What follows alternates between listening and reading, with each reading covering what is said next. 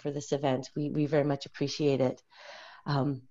Today we're joined by outgoing UN Special Rapporteur, David Kaye, to explore how threats of freedom of expression have really evolved over the course of his 6-year term as it comes to a close. This will be an opportunity to celebrate David's work and accomplishments and achievements, as well as to do a deep dive into some of the key issues that are really threatening freedom of expression today, both online and offline. In the past 6 years, we've been incredibly thankful that your reports as Special Rapporteur have looked at both the online and the offline environments and really try and help define some of the cutting edge issues that we need to address if we're looking to really protect freedom of expression in the 21st century and going forward. Issues such as anonymity and encryption, online content regulation, digital access, all of these have broadened our understanding of how freedom of expression intersects with these key digital rights issues, particularly looking to put forward progressive international standards that can really be the benchmarks against which we can measure our progress going ahead.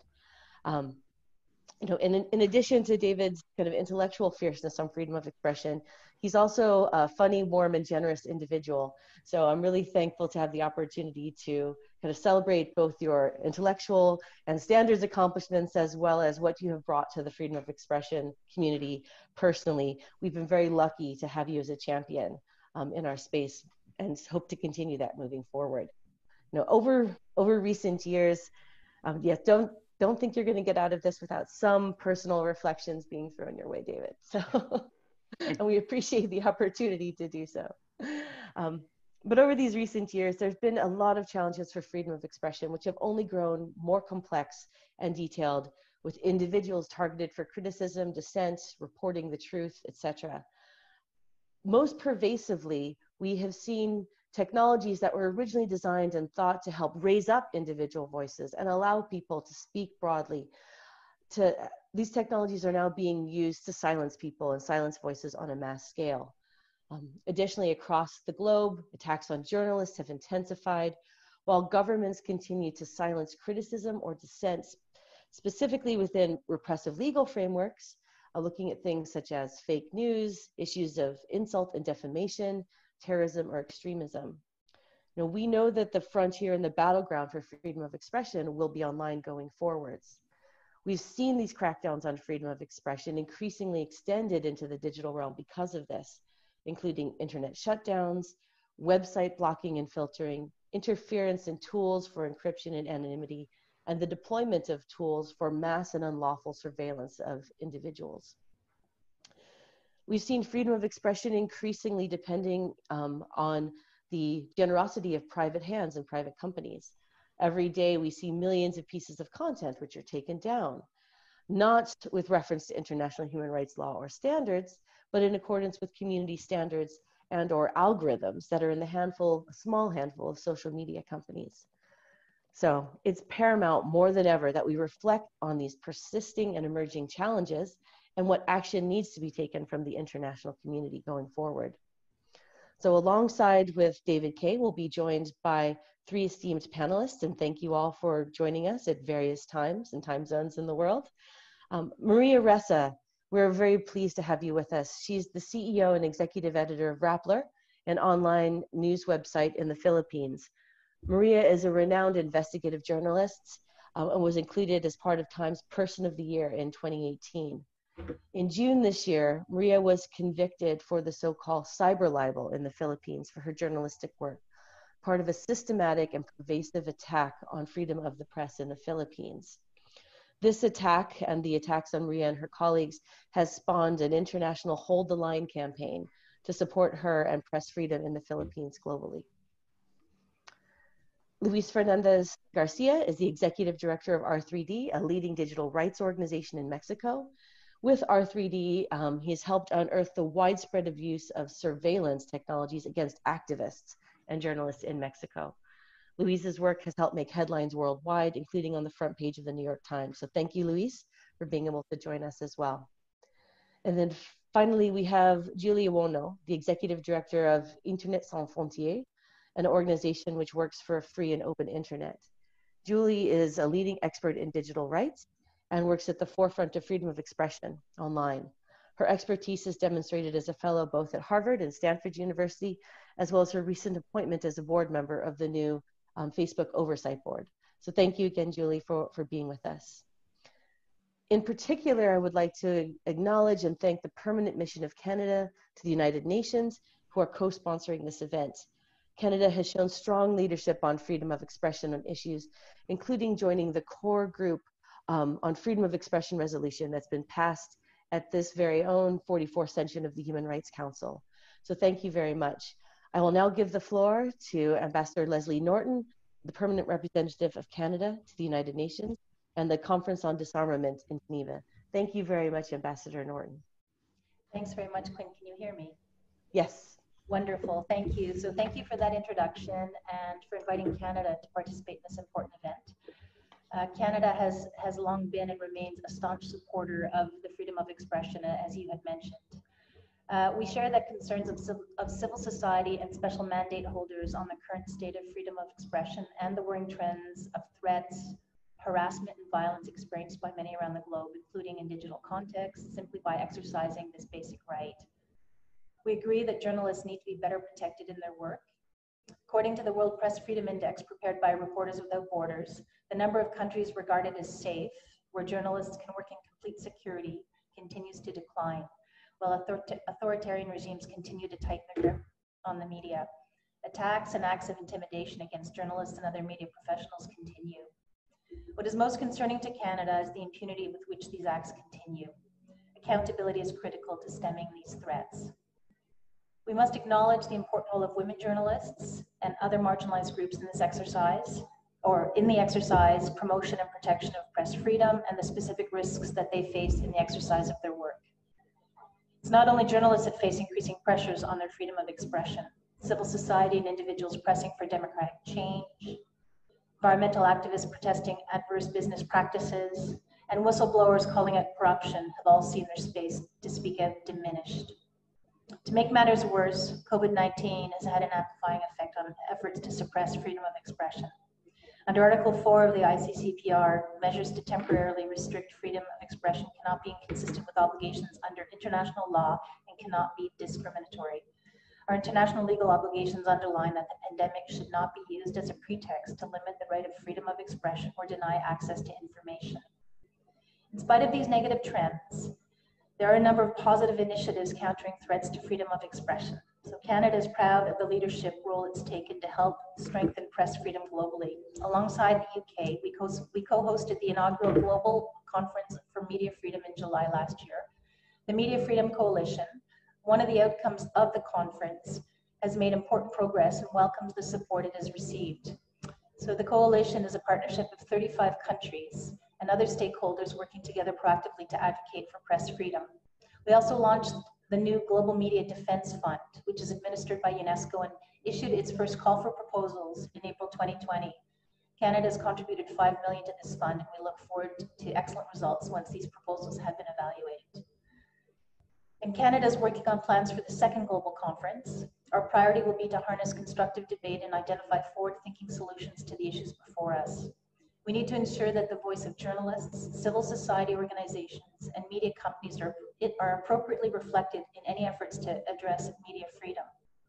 While we're still in the early phases of developing the program, we recognize the need to take into account the new challenges and opportunities presented by the introduction of digital technologies. In this context, in June 2019, Canada, in partnership with Amnesty International, hosted a side event with the Special Rapporteur for Freedom of Opinion and Expression, Mr. David Kaye, and Mr. Ron Diebert of the Monk Center's Citizen Lab on the topic of surveillance, technology, and human rights. Surveillance technology is a key focus for both David and Citizen Lab, in particular the sale of technologies to regimes that use it to harm human rights defenders. This session, moderated by my predecessor, dissected the specific case of NSO Group, against which Amnesty filed a lawsuit after NSO Group's technology was used to track some of Amnesty's employees who were investigating the links between NSO Group, Saudi Arabia, and the murder of journalist Jamal Khashoggi.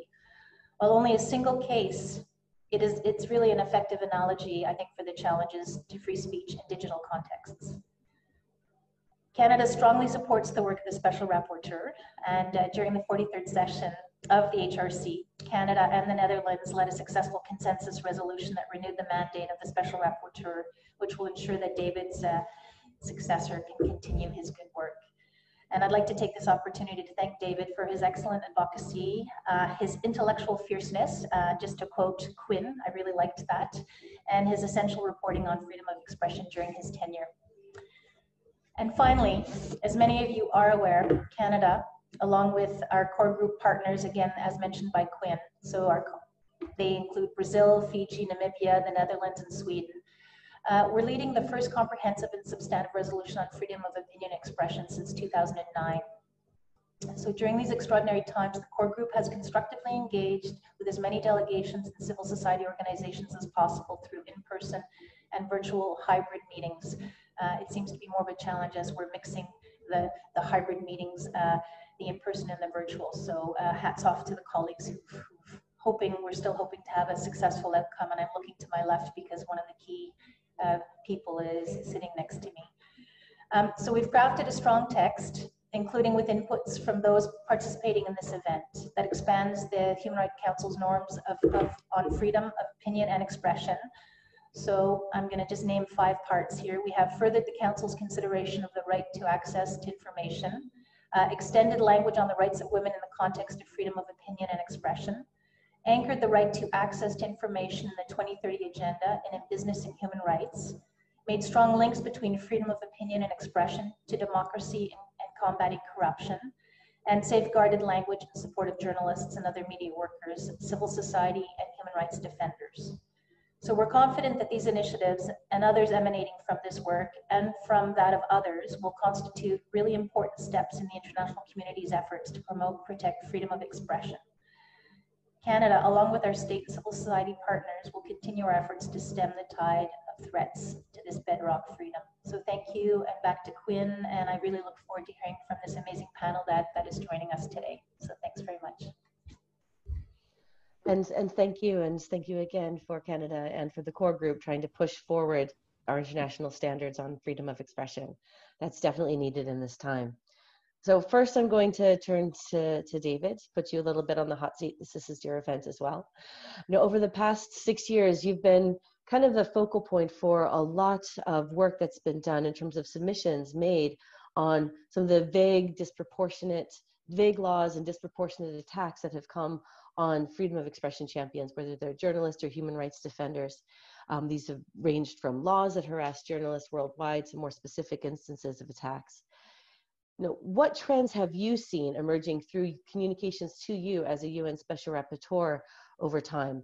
And what are some of the things that you pull out as kind of key concerns from the submissions and the trends that you've witnessed? Great. Quinn, first off, thank you for organizing this event. And thanks to Callum, who folks can't see, who did all the legwork here. And thank you, Ambassador Norton, for your introduction as well. I mean, the work of the mandate is really dependent on 2 stakeholders. It's dependent on governments in the Human Rights Council, governments that support our work, and Canada, the Netherlands, many other delegations have been essential to that. And so I want to really thank you deeply for all of that. And the other is civil society. I mean, this mandate was really created as an initiative back in the early 1990s of Article 19, and has been supported by, my co-panelists here, in all sorts of ways. And that's sort of my segue to saying how great it is to be on a panel with Maria, Julia, and Luis Fernando. I'm people who I've been lucky to work with over the last several years and who've inspired me, and I think inspired a lot of people doing this kind of work, whether it's journalist protection, internet shutdowns, or targeted surveillance. I mean, you folks are leaders, and obviously Quinn and Article 19, a central actor in all of this work. Okay, so that's my buttering you all up so that we have a real great conversation here. But I think the thing that I would say about communications is I'd say a couple of things. First off, everybody who's watching this should understand that we are kind of in special procedures of the UN, in a sense, we're kind of triggered by input that we get from civil society and sometimes from governments, but mainly from civil society. I mean, the communications that we send to governments, that is allegation letters about particular violations or concerns about legislation or whatever our communication to a government might be, it really depends on getting information from civil society. The first step is always civil society, an organization or an individual reaching out to us and saying, here's this violation and I really would like you to connect with the government. That's essential. And in the course, so to answer your question directly, Quinn, the kinds of trends that we've seen have been really related to the kinds of trends I think that are at the heart of the work of everybody on this panel. Seen I would say, I mean, it may sound glib, but the bread and butter work tends to be around attacks on journalists and others who are trying to express themselves. Increasingly, that's about the expression online. So Rappler.com is a perfect example of that. It's journalism and it's the digital, and governments, particularly in an era of increased populism that I think really is connected to a hunger for power and a lot of corruption. They're putting pressure on all sorts of actors, but especially journalists, and we're getting a lot of information from civil society around the world on those kinds of issues, and then we communicate directly with governments about that. We're also seeing it around things like internet shutdowns. So obviously, and this is one of the things that Julie has been working on around the world, but particularly as we saw over the last several years, a kind of epidemic of shutdowns in Africa, in South Asia, in other places. We've had kind of increasing reports from individuals about the pressure that's put on them, not just as a matter of freedom of expression, but economic, social, cultural rights. And then we get quite a bit on issues related to surveillance. And so Luis Fernando's work in Mexico, I think, is kind of essential to that and an example of that, where we see how so many instances around the world are occurring where either it's targeted surveillance or mass surveillance that we often think of as a, kind of purely as a privacy issue, has a real impact on journalists, on others, and their freedom of expression. So that's the kind of information that we're receiving, and that triggers a lot of our work. And I would say and I'll close on this. I would say that our communications are mainly designed. The whole purpose that for the Human Rights Council to create this mechanism has been to establish room for dialogue between monitors of human rights who've been mandated by the Human Rights Council to do this work. Sometimes states react as if we're acting beyond the scope of our mandate. We're just doing what the Human Rights Council has asked us to do, to monitor human rights and to highlight, to gather concerns from around the world, highlight those to governments. The problem has been that governments often don't even respond to us. So we will send a letter, and maybe in a good instance, we'll get a letter back from the mission in Geneva, because that's our pathway to connecting with governments. We'll get a letter back that says, thank you for your message. We sent it to capitals or to the capital, and we'll never hear anything back. And our response rate is somewhere around 50%. And I would say that the vast majority of that 50% is procedural. Occasionally we get a substantive response. And I remember we did a communication to France last year on its hate speech law as it was heading through the legislative process. And the government of France responded with a very full response. I didn't agree with half of it, but it was a full response. That's the process. And because so many governments don't even acknowledge our letters, we have over the years really, I think, been driven towards things like press statements that tend to anger governments, but if we don't have the dialogue, we're going to go public with our concerns. It's driven us towards publicizing our legislative comments, because why would we comment on legislation if the legislature doesn't get to see our comments and our criticisms or our concerns? And it's also driven us towards things like amicus filings, so finding other kind of pathways to engage with governments and the court systems in countries, because governments aren't connecting with us. So, I mean, I would say that the communications process is essential.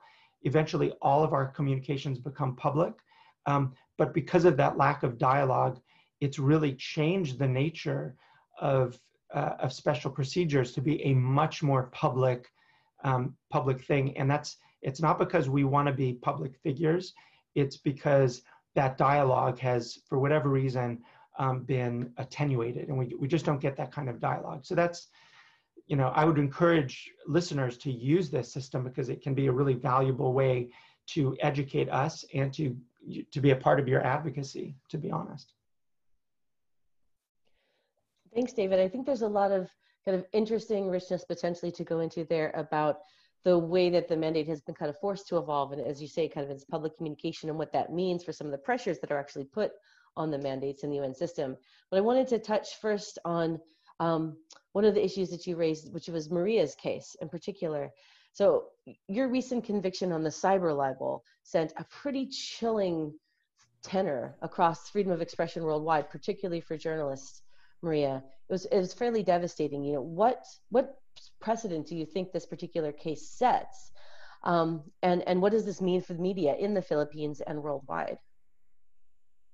Thanks, Quinn, and kudos, David, for all of the work and everyone on the panel. I think June was a horrible. The last few months of lockdown have been horrendous for freedom of speech and freedom of expression in the Philippines.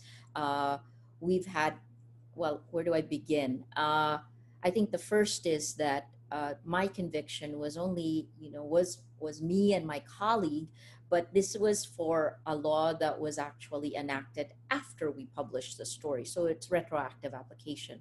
David actually submitted an amicus brief on this case, and our Judge Montesa came back and just wrote one word regarding his brief, noted, nothing else. It's one of 8 arrest warrants that I have. But right after, just last Friday, our House of Representatives denied the franchise of the largest broadcaster in the Philippines. It would be like denying the franchise of CNN or BBC, right? It would be largely political, freedom of speech. Again, it's 11,000 people whose jobs have just been lost, and the layoffs, the notices started going out today. I think with what everyone said from us, what we've gone through is, first, we've seen this democracy's death by 1,000 cuts. First, with the technology, the way news is delivered today, social media.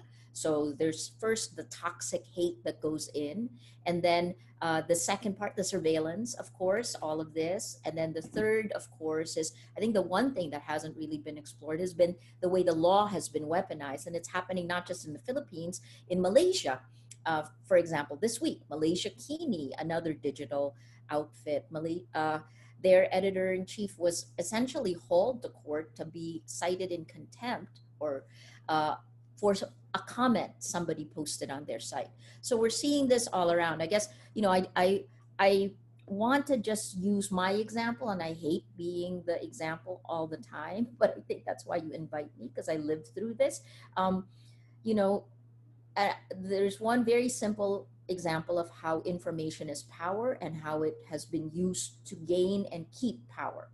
And this is in the last 4 years, just a narrative. Let's look at how people's minds get changed, right? So the narrative, journalist equals criminal, was first thrown into our Facebook ecosystem in 2016.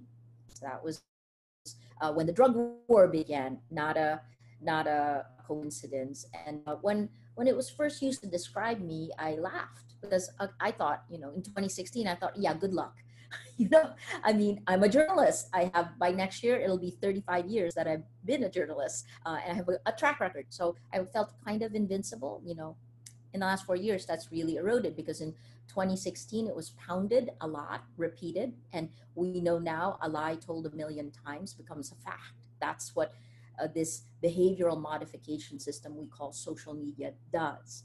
And then in 2017, it comes from top down, so bottom up, and then top down from government. President Duterte attacks us, calls us criminals also. And then 2018, I get 11 cases and investigations. In 2019, I get arrested twice in a 5-week period. I have 8 arrest warrants. I have to post bail, all of that. And in 2020, on June 15th, I was, along with a former colleague, I was convicted. So journalist equals criminal. This is how democracy dies. The technology allows populist authoritarian style leaders to essentially take power and then cave it in from within, cave it in, right? And I think that's, you know, what with ABS-CBN shutdown, it's really emblematic. But the tough thing is it happened May 5th when we were in a lockdown. If it had been at any other time, you would have seen people out on the streets. It would have probably been virtually impossible to have done it. In the time of COVID, it happened and it didn't matter, right? It became normal very quickly. And the last time ABS-CBN was shut down was in 1972 when Ferdinand Marcos declared martial law, and it was shut down for 14 years. So I worry that we are right now at the precipice. And the verdict in my cyber libel case began the codification into law, changing everything, of these kinds of ad hoc attacks, ad hoc abuses of power. Now with this, the cyber libel, this conviction basically changes the statute of limitations for all Filipinos from 1 year to 12 years. And then there's, just shortly after that, we passed an anti-terror bill that has become a law. President Duterte signed it. And this one now allows a small group of cabinet secretaries to designate someone a terrorist. That could be me, right? And because of that, you can be arrested without a warrant and held, detained for up to 24 days. This is now being challenged at the Supreme Court, but that's the codification, and we are transforming in front of your eyes and the normalization of a new kind. You know, I start to joke that, you know, we're really a dictatorship masquerading as a democracy with rule of law. Having said that, you know, I feel like I've been talking about this, but, you know, David filed an amicus brief in this case, and I'd be curious to hear what he thinks about it now, because of what happened. Yeah, so I'm happy to jump in. Maria, first off, I think what you described just now is, I mean, on the one hand, because we're friends and so many people who are on this call, I think are friends and are inspired by you, it's chilling. But at the same time, it is also deeply reflective, what you described, of the experience of journalists in so many parts of the world. I mean, the redefinition of journalism as a criminal act or as terrorism, I mean, that's something that we've seen in Turkey for a decade, right? The pressure, the cybercrime law, that also is exactly what we're seeing around the world. We're seeing states adopting rules that are creating new and more intensive punishments merely because the expression or the reporting is online. And I think the thing that I would say about the amicus that we filed in your case was, I would just say a couple of things. One is the Philippines has international human rights obligations. It's a party to the International Covenant on Civil and Political Rights.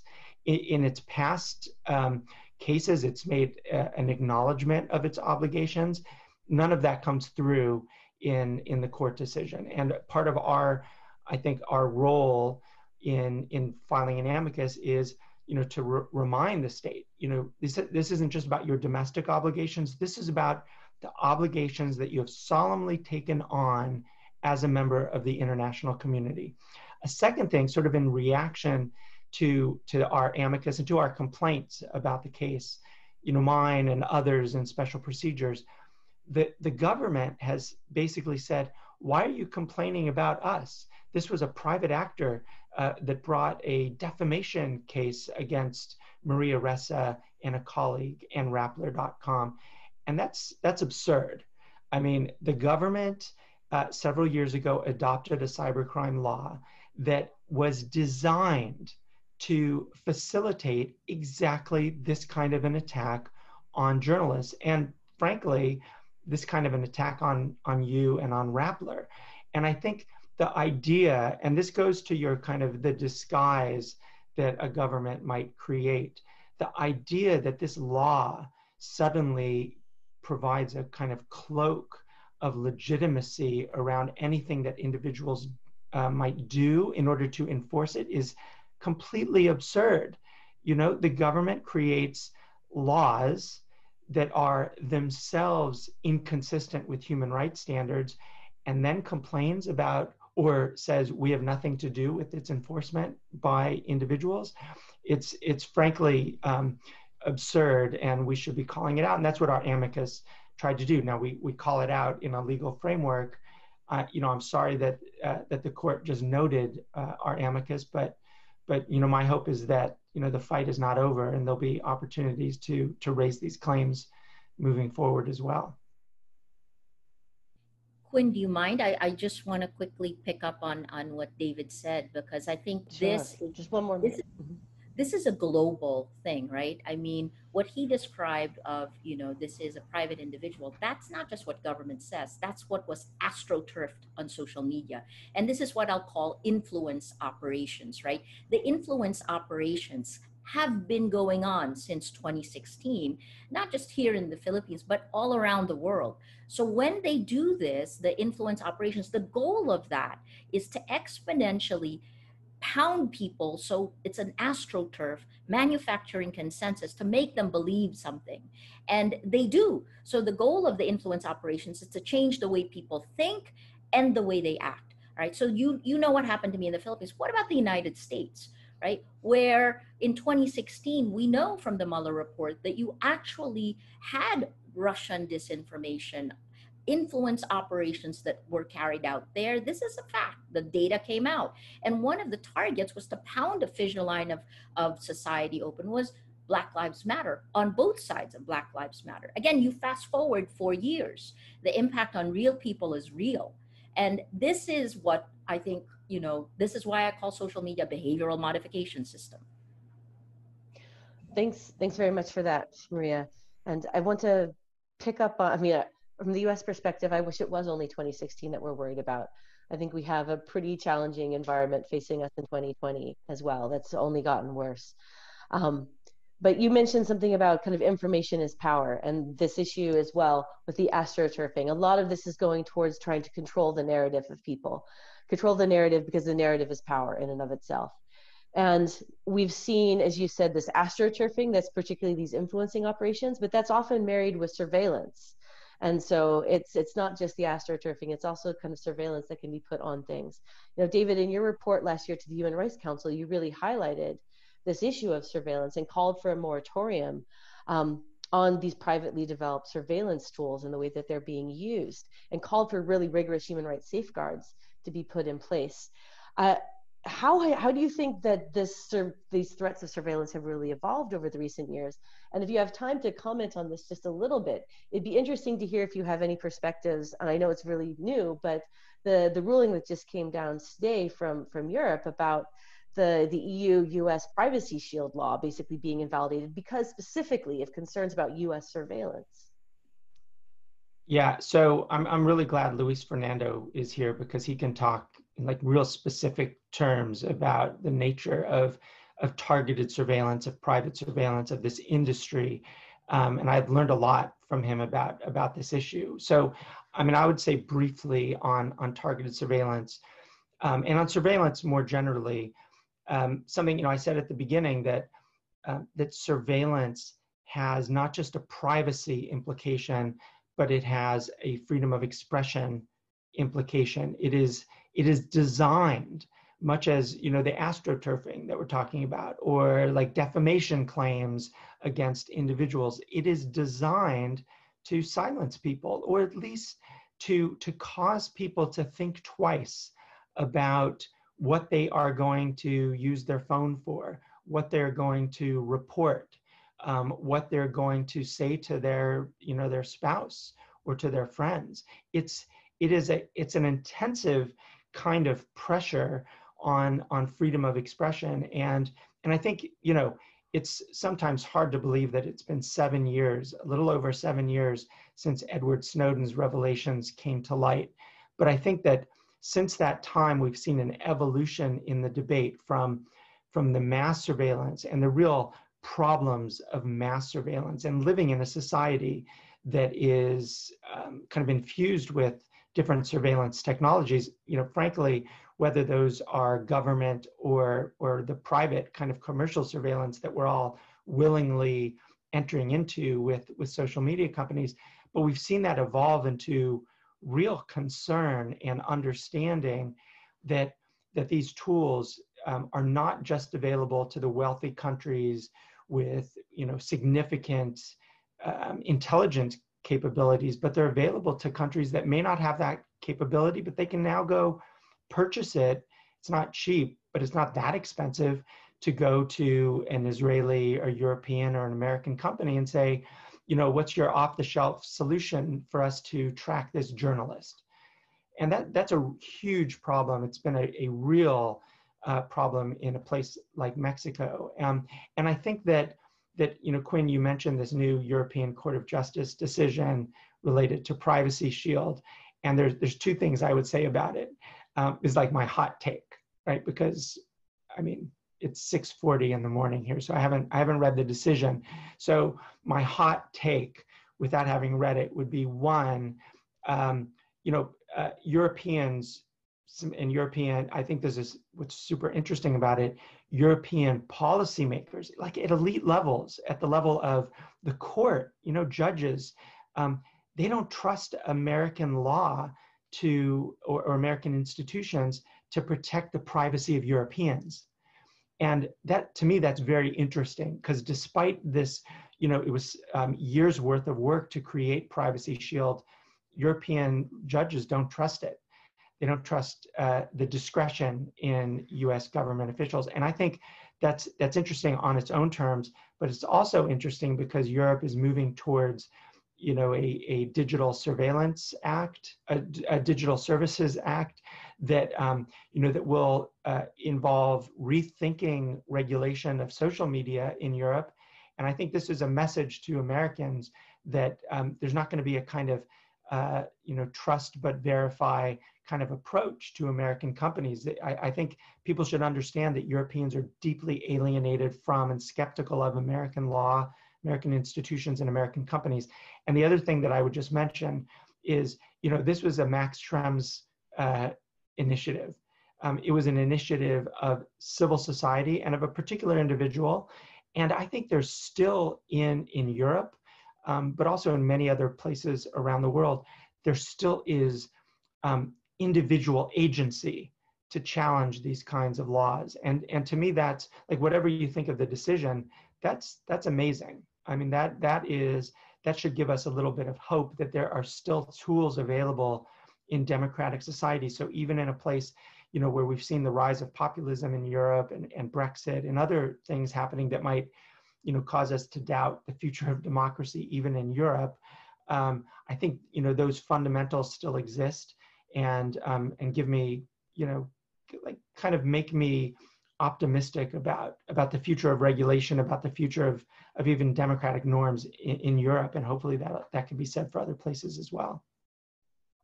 Thanks very much for that, David. And sorry to put you on the spot, but appreciate your hot take at the present.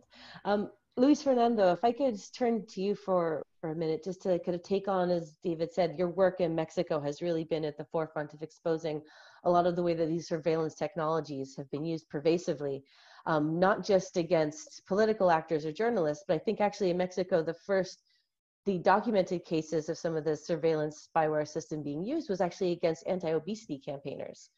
So people who are trying to push back against the sugar lobby, which I think demonstrates that these tools are being used in a number of ways that are deeply problematic in terms of silencing voices overall and trying to shift debates internally.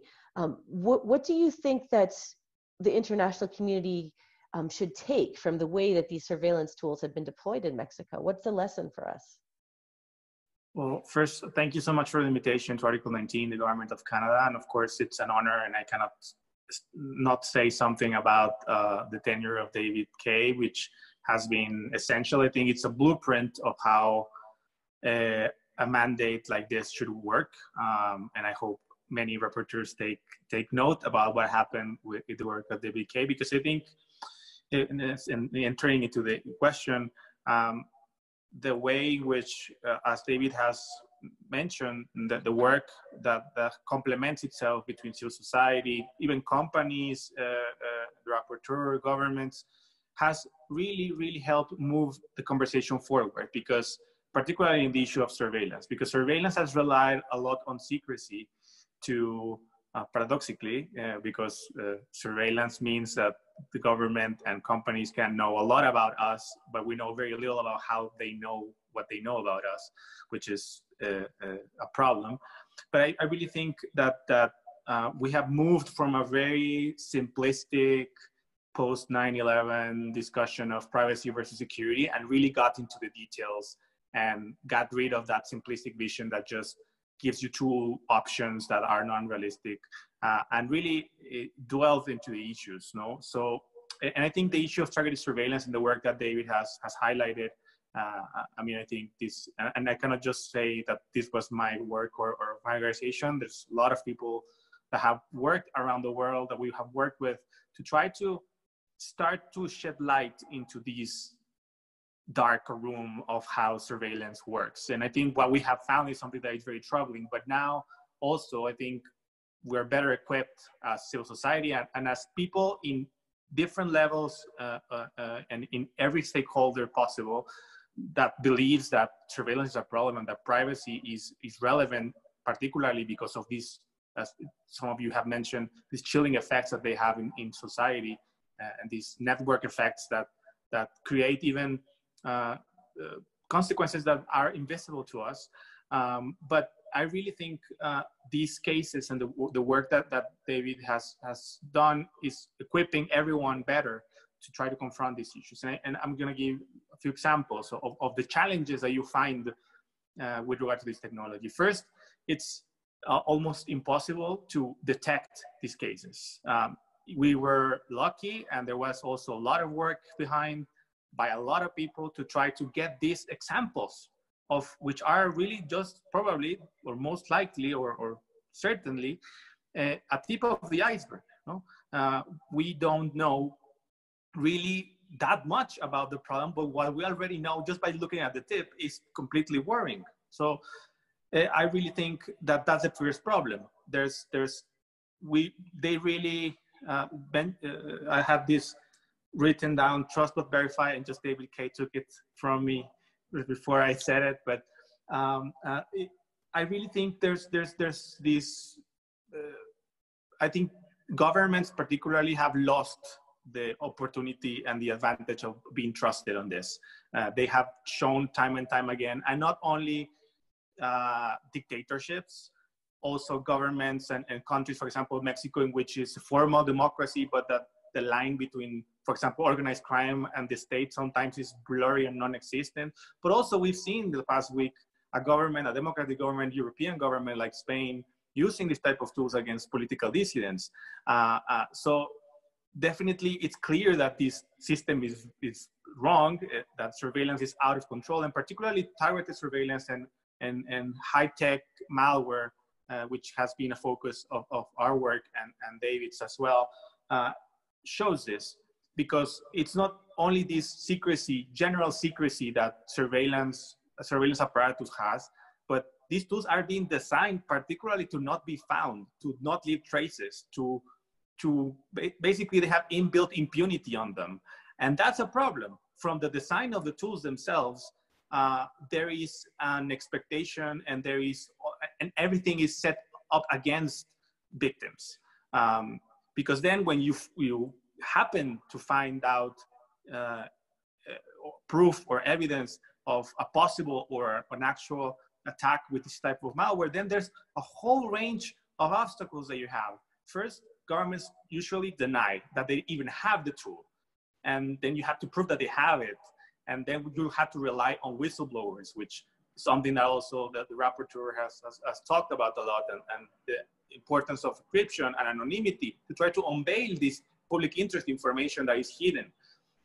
But even when you prove that a government has this tool, then there's all this lack of safeguards. For example, we have found it's been more than 3 years since we unveiled these cases, and we don't know for sure who are all the agencies in Mexico that had this tool. There is no record of who was trained or had the authority to use it. There's no record of who it has been used against. And there's all these lack of safeguards in the purchase, in the design, in the selling, in this commercial, in both the countries in which these companies exist and sell their products, and the governments that purchase them, and obviously on the use. Obviously, the oversight that we have talked about for decades is not working, and we need to, and particularly governments need to accept that this notion that they can keep all of these secret is, and we just have to take their word for it. It just cannot fly. So I will probably leave it here because I can talk for hours about this. But I really think we are as a society in general better equipped, and I really want to thank David for his work, because I feel better prepared to continue to do his work and to have many of his reports on my arm to take and to keep giving this fight. And I think just to leave it with a positive note, there is opportunities. And for example, in Mexico, after a change in government, etc., there is right now a table, something that I never imagined it would exist, in which intelligence security agencies of Mexico are sitting down with civil society, and we're discussing, okay, how can we make this not happen again? We'll see if this is not just posturing and it becomes something, but it really, I think the work that many people here, particularly David, has really inspired and guided this discussion in a meaningful way. And I just, and I think it's important that other stakeholders, that also governments, help other governments that really are at least saying that they want to change and they want to do reform that meaningfully restricts the impacts of these type of technologies, to help them and to encourage them to do it. So I think I invite everyone here and watching to support this process in places like Mexico, in which we are trying to figure out the way forward, and a way in which governments need to accept you cannot just keep everything secret. And because us knowing that you have Pegasus from NSO doesn't make it less effective. I can know that you have it, I can know the capabilities of it, and I cannot resist it if you want to target me, because technology is becoming even more undetectable and impossible to resist. So they need to accept that era is over, and we need to move forward on the details, escaping from these very simplistic views that just paint bad guys, good guys, and security versus privacy. It's interesting to hear that notion kind of being reflected about, the fundamentally, I mean, Luis Fernando, you're talking about, is there a way of at least building a base level of trust in which there's some transparency that gives people a certain amount of trust in government again, although we're fairly far from that point. And it seems like that issue of transparency and getting more insight into actions on things is something that comes up quite a bit in the context of the social media companies and the social media giants, and the impacts that they're having on our lives, as you were mentioning, Maria, as well. And what that means, because they're effectively private actors. David, you've gone a certain distance in terms of really laying out what you feel the certain international standards obligations should be for social media companies and other internet intermediaries. Where have you set this bar in terms of the way that you think that we should be taking going forward? And also, I think kind of more interesting for me, do we have any hope of that bar being met at the present time? Yeah, it's a really great question. And I just to reflect quickly on Luis Fernando and also on Maria's comments, because I think they connect, right? They connect in the sense that, I mean, this will sound a little, like a conspiracist sort of approach, but everything is connected, right? So, Maria's reporting or Rappler.com's reporting, it's not just about, the professional work of Rappler's reporters. It's about society's ability to get access to information. That's connected to what Luis Fernando was talking about, which is how when we lack information about what government is doing to conduct surveillance, that's also about what the public gets access to, the information it gets access to. These are harms that, like, we may see them often, although I think when Julie talks about social media and also about internet shutdowns, it's possible to see the social impact pretty obviously.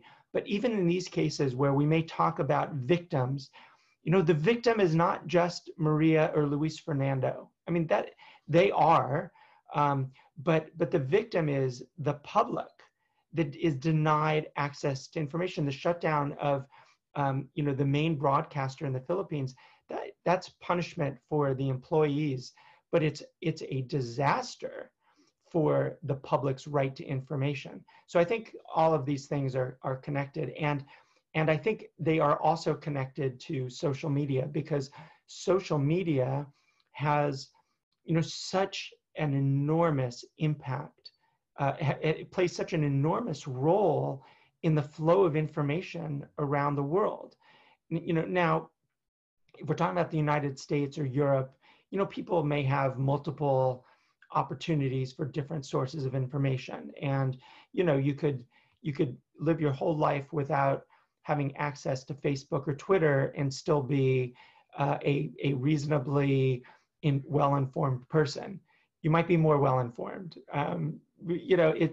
But in many places around the world, these tools, and including YouTube, are dominant, and they are the source of information, and they have enormous impact. And we shouldn't limit it to American companies. It's the same when we're talking about VK in Russia or WeChat in China. These are massive companies with massive roles.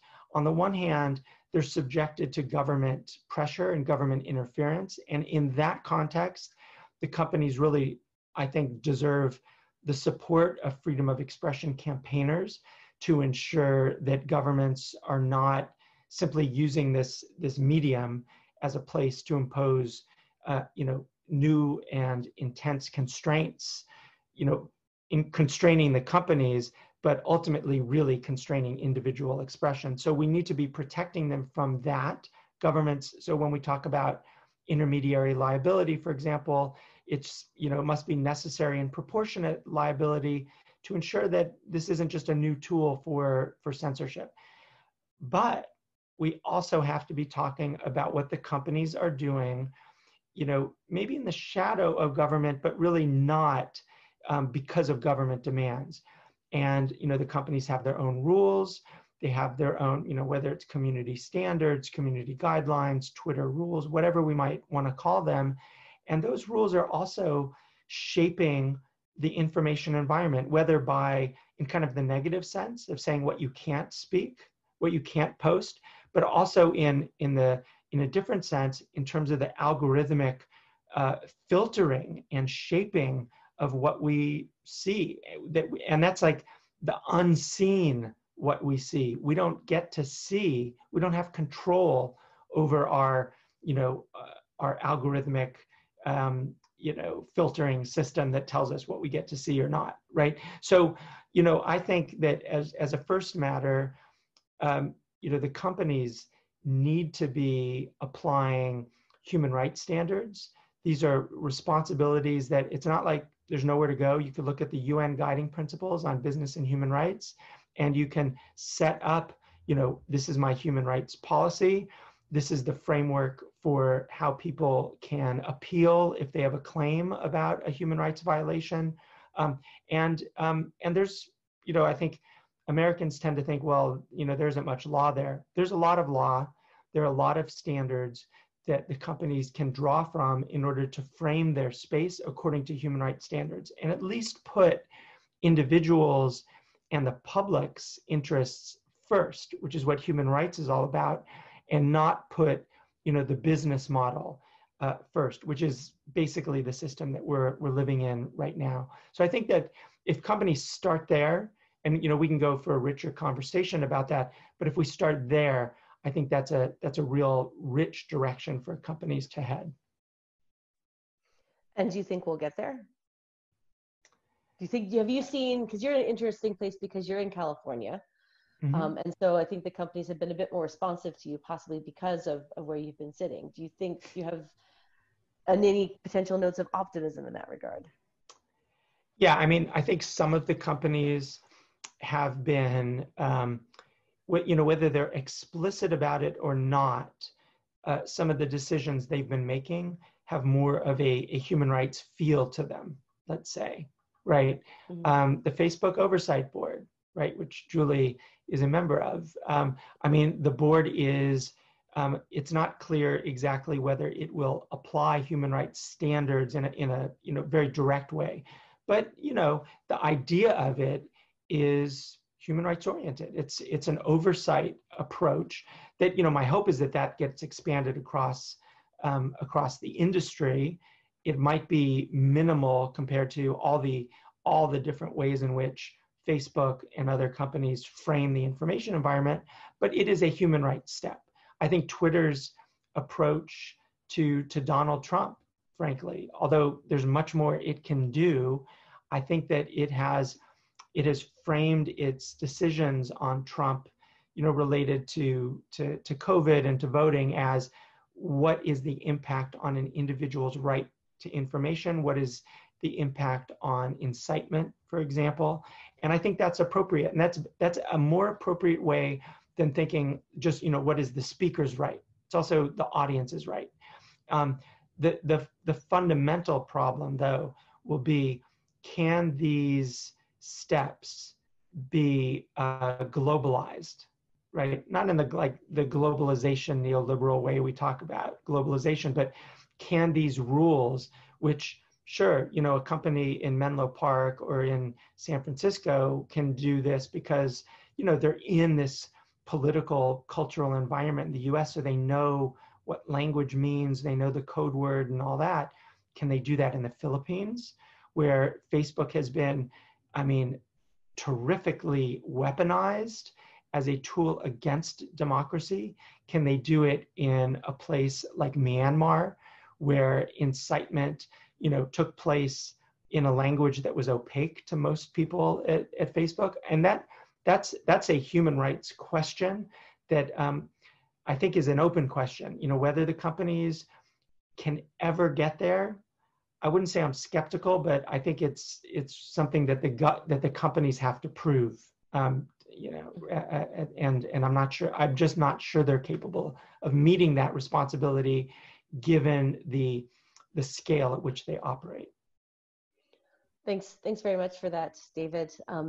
Julie, want to turn to you a little bit now and to kind of take on some of the ideas that David has put out there in terms of your work at the intersection of human rights and the internet space, and what you're seeing in terms of the social media companies as well, in terms of what are the trends that are emerging, what are some of the key battles that you're seeing kind of taking on some of the issues that have been raised so far?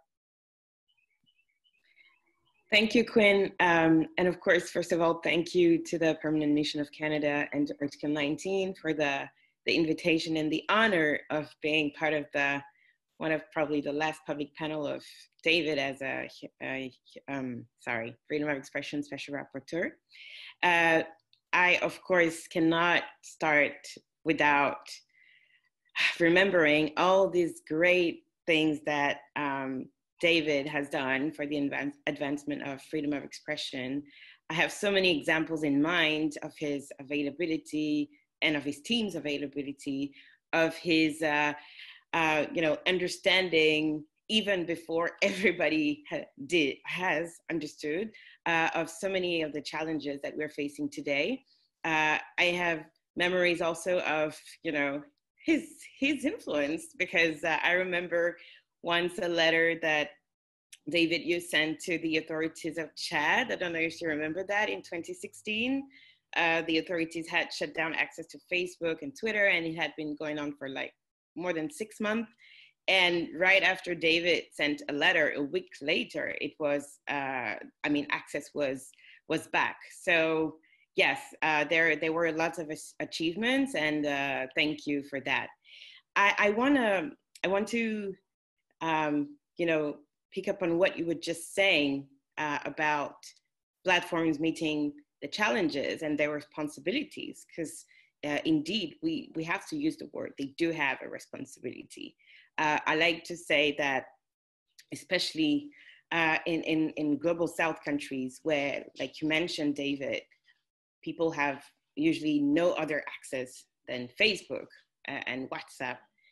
So they cannot, these companies cannot want to profit from these places, because we know now that, well, users in Northern America and Europe are probably less interested, or increasingly less interested in Facebook, particularly, and therefore the platform is, doubling down on efforts to make sure users in Global South also have access, and also, most importantly, users that are not connected yet.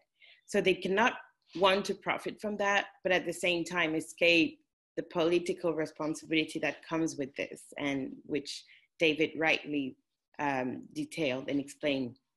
So I think they have no choice. They have to meet the challenges, because if they don't, there's another threat that's coming very rapidly, which is increasingly government are using platforms' failures as a justification to explain why they need to censor it, and allegedly need to censor access to internet. I'll give several examples. When we talk about hate speech, there is, like David said, there is a problem with hate speech, especially in countries where the institutions are probably not as equipped to deal with those problems as in other places of the world. So, but the problem is that what we're seeing, especially in Africa, where we worked a lot the past years, is that the efforts that companies put to deal with the issues in Africa, issues related to hate speech, are completely disproportionate with the extent of the threat. But at the same time, the same companies are also doubling down on efforts to be present on the continent. But what happens is that governments are saying, okay, we have no other choice but to shut down internet, because Facebook and Twitter and Ali are not doing anything, or not doing enough to deal with hate speech. Thus trying to hide the real aim of censorship, which is, of course, to silence opponents, to silence free expression.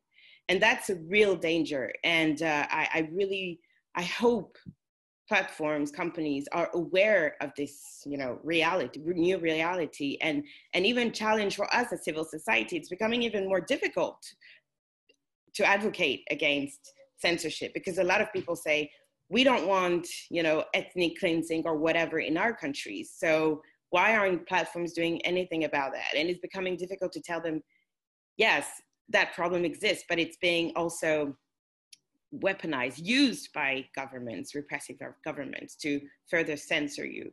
So I think that private companies, it's a challenge. It's definitely a new challenge. And one of the first, heads of state who made that connection was the Prime Minister of Ethiopia, who, upon receiving his Nobel Peace Prize last year, said that exactly this, that, social media are fueling hatred in his country.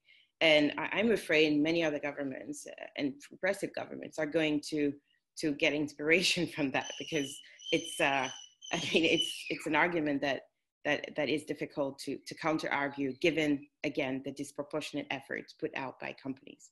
So that's one of the challenges that I see. Another challenge that I see, and I was hoping maybe David could, help us unpack things there. Again, on this idea that certain governments would use the intersection of freedom of expression with other rights, other imperatives to, limit access of their populations to certain tools. And I'm thinking particularly about the debate on TikTok in the US. I was hoping maybe David could help us explain when the US government is, suggesting that users in the US should not have access to TikTok because of its, pretty much loose privacy policies, loose privacy policies, and specifically with the possibility of direct access by Chinese authorities to this to personal data of US citizens. I was wondering if what would be your take on that? Yeah, that's great. I mean, thanks for all of that, Julie. On TikTok, I think there's an element of it that's rich, right? I mean, particularly on a morning when we're talking a little bit about, the Privacy Shield decision and European considerations about the ability of American law and American institutions to protect privacy. And then, then it's like a cascade. And then there's the American concern and a European concern about the ability of TikTok to protect privacy, given the fact that it's,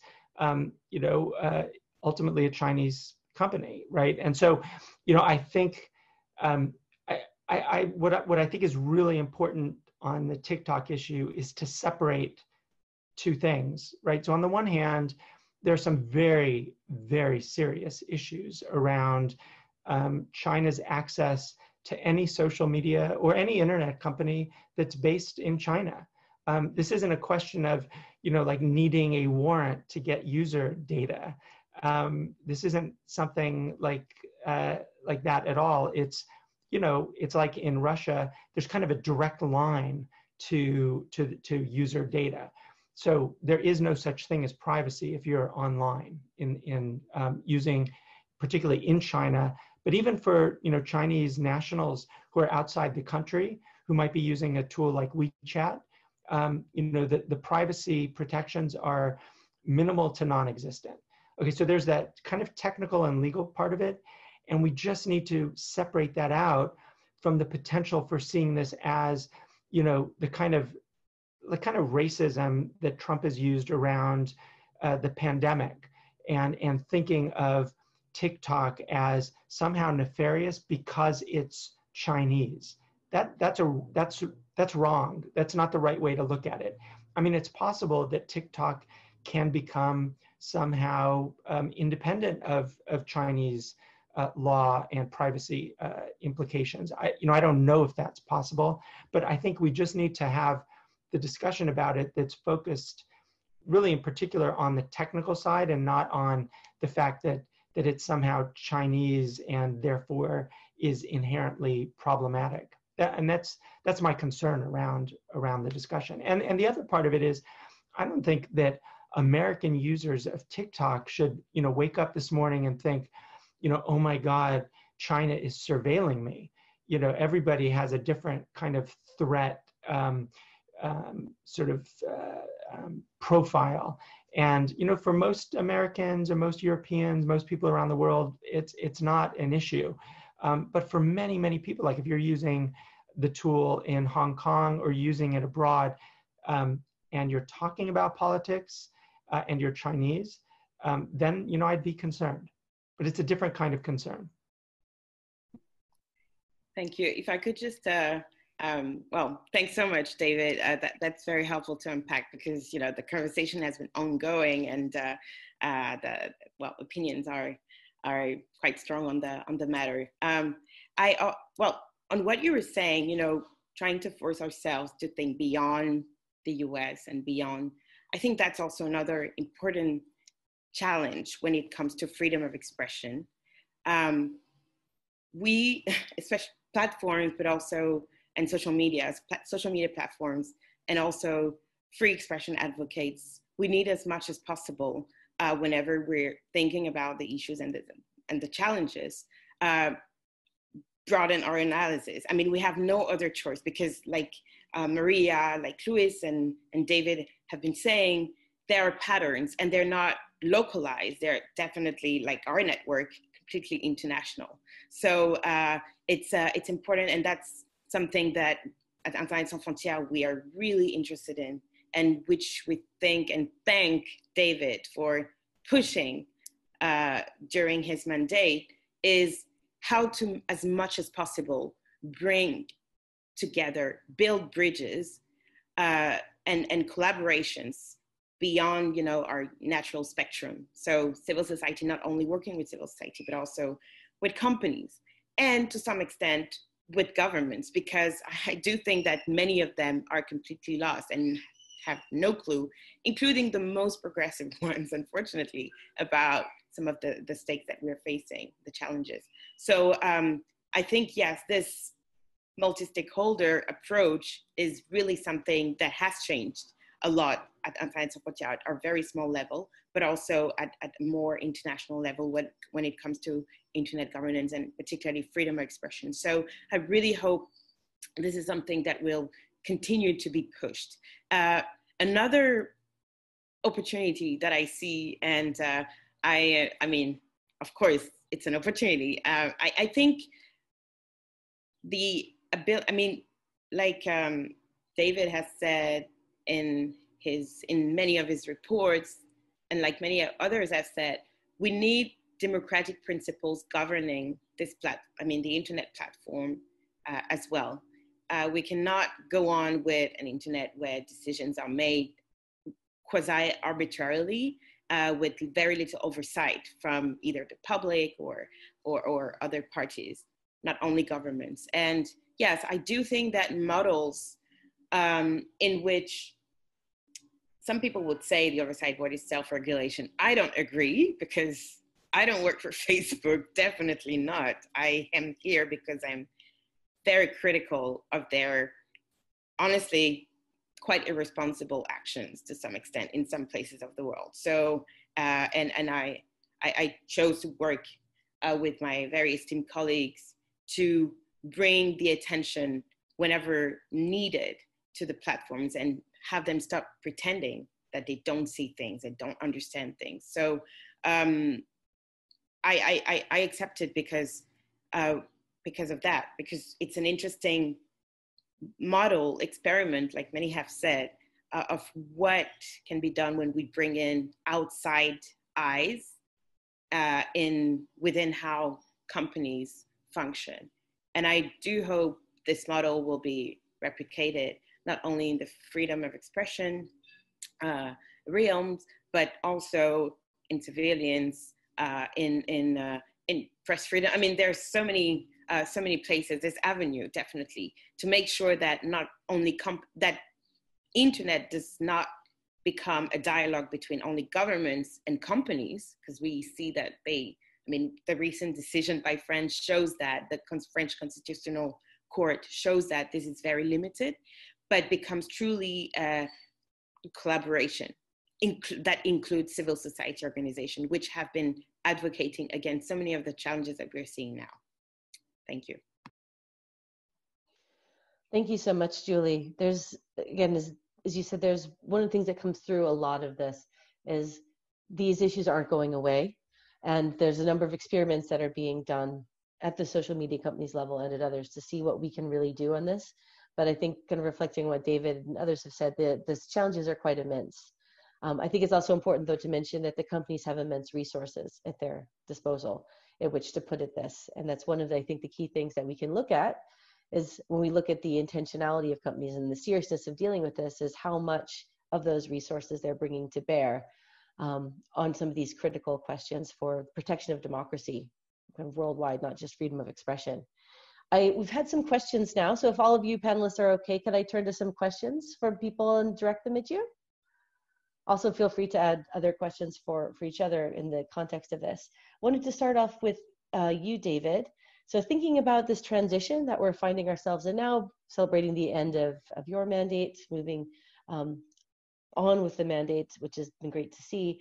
What do you think are really the urgent things for the next Special Rapporteur on freedom of expression? You know, what are the research and advocacy gaps that are out there that you think need to be addressed to, again, address the kind of the fullness of the challenge that's facing freedom of expression globally? Yeah, it's a great question. I think it comes from Rebecca McKinnon. So hi, Rebecca out there. Yeah, I think that there are things. First of all, my successor, I think one of the privileges of this position is, it's up to her to decide, what are the key areas to focus on. So I don't want to shape that or impose any kind of constraints on what she might do. It's clear to me that many of the issues we've been talking about are not going away. There's the mandate has a kind of recurring challenge of communicating issues around journalist protection, the impunity for attacks on journalists, for example, which has not gotten any better despite our focus over the years. I mean, Jamal Khashoggi was murdered by his own government in his government's consulate in another country. He had residence in yet another country, and governments did virtually nothing. Other governments did virtually nothing in response. So there's a major challenge in dealing with that kind of situation. I think there's going to be a major, ongoing major challenge in connecting economic, social, and cultural rights particularly to internet access and freedom online, because so much. I mean, this has always been a risk, the digital divide.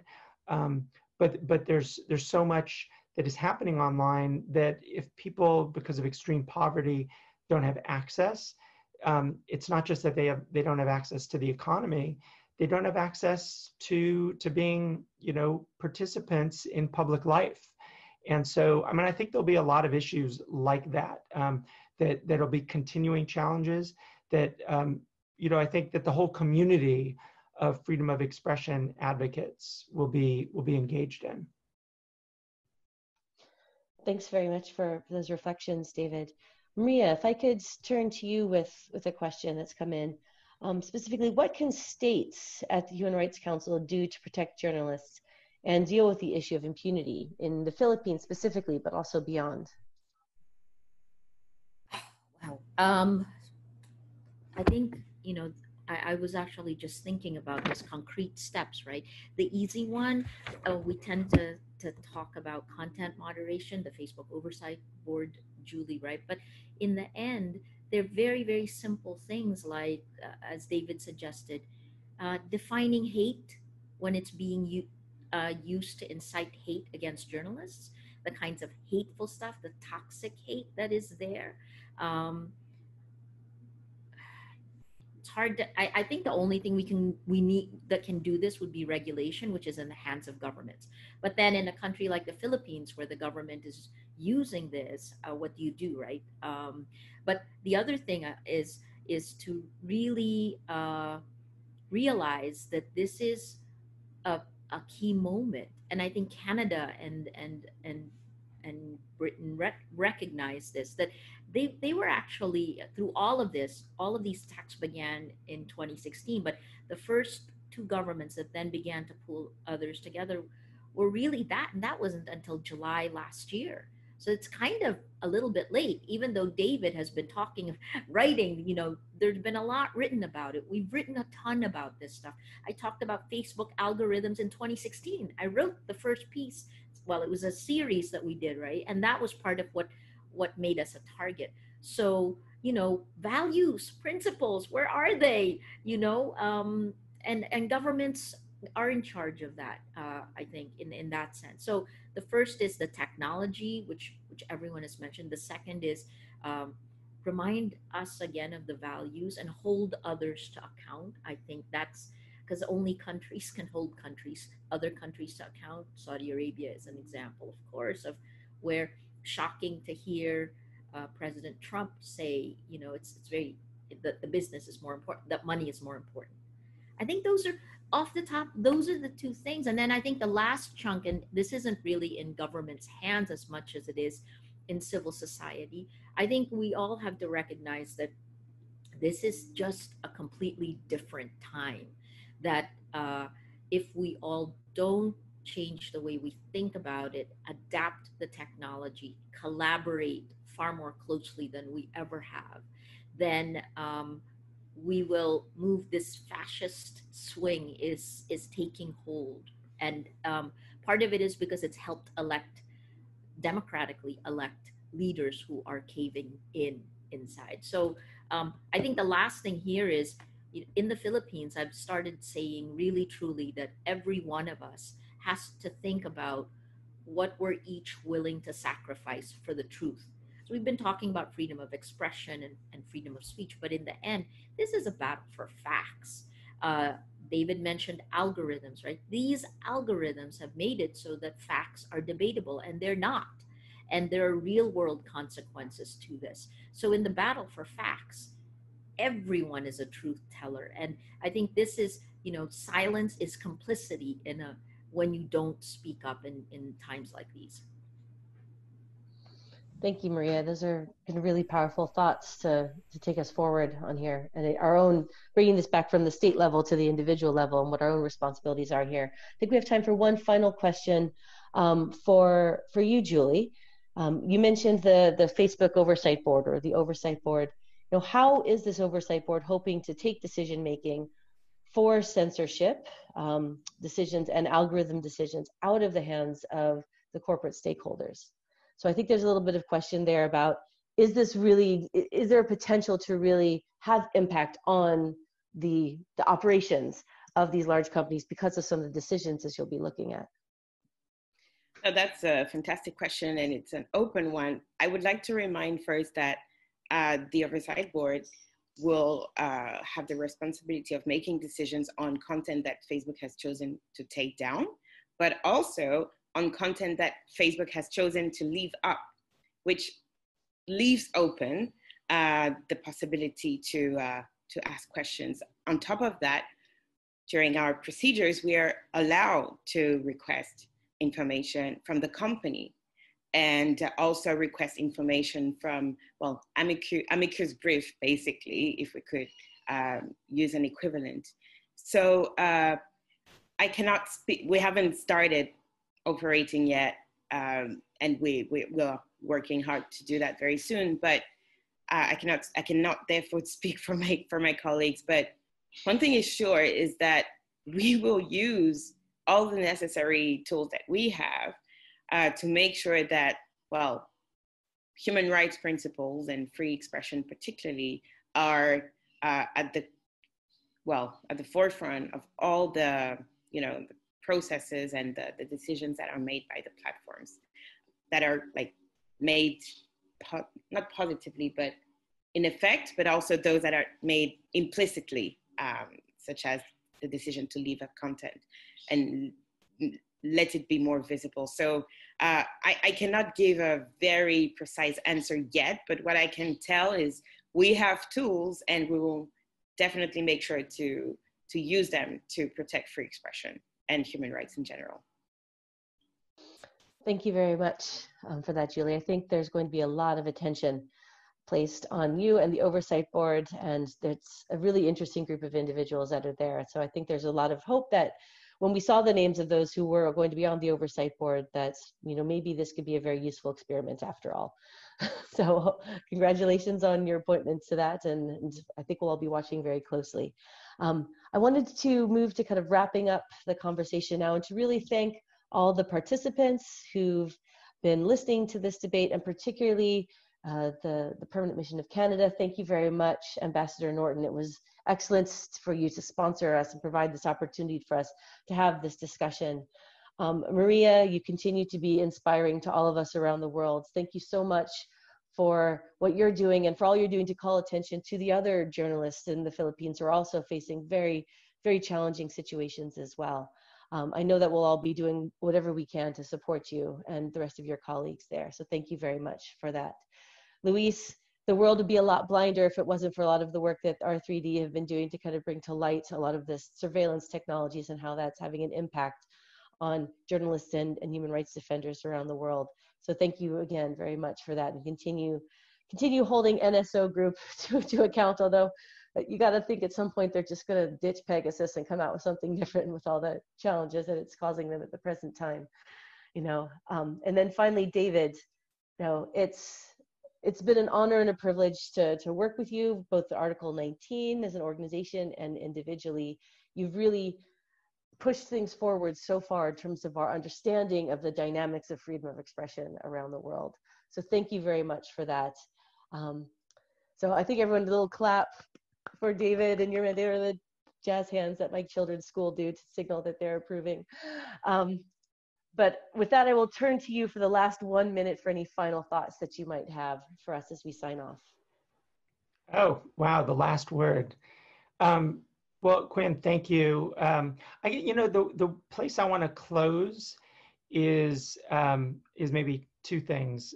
So one is, you know, as I think everybody knows, human rights law protects everyone's right to hold an opinion without interference, and protects everyone's right to freedom of expression, which is defined in this really robust way as the right to seek, receive, and impart information and ideas of all kinds, regardless of frontiers and through any media. It's an international right. And I think people should keep that in mind. That's our touchstone. It's a robust right, and we should make use of it. The second thing is, as we're thinking particularly about the impact of new technologies that's pervasive, you know, my hope is, and maybe this is the big challenge, as Rebecca McKinnon was asking, like, what is the big challenge for the future? It's making that place democratic. You know, it's kind of taking back public space so that it is owned by the people. You know, whatever the people means, I don't mean to be a populist about it, but I mean to make sure that the sources of information are working for the public interest, that they're working for and not against democratic society. I think that is a fundamentally huge challenge right now. And I agree with Maria that regulation is going to have to play a role there. I really hope that the European regulatory moves can be a model for the rest of the world. It hasn't always been the case. But I think that if we keep in mind that democratic principles, that human rights principles are the ones that should shape the way we approach these problems, I think we're heading in the right direction. Groups like Article 19 are very much a part of that. And the other, you know, my co-panelists are, I think fundamentally that's what we're all about. And I've been privileged to work with all of you, not going anywhere. I mean, just gonna go walk the dog.